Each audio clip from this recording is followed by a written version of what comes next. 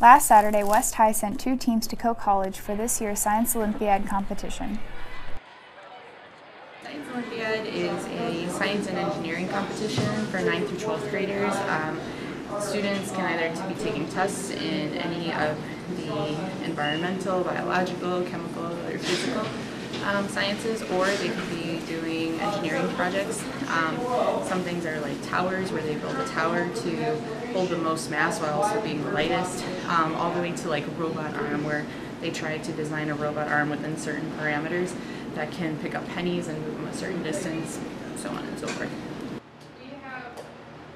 The teams have been working for the whole year to build and prepare for these competitions. From the boxing, okay?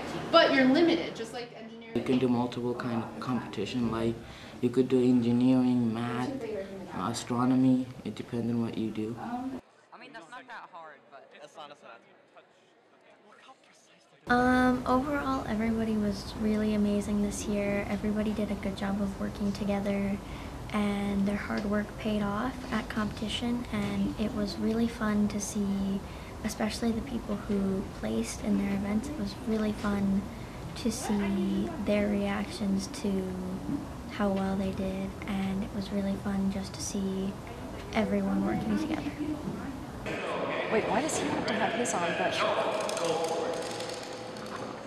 are we going to get disqualified because nobody's been wearing their goggles?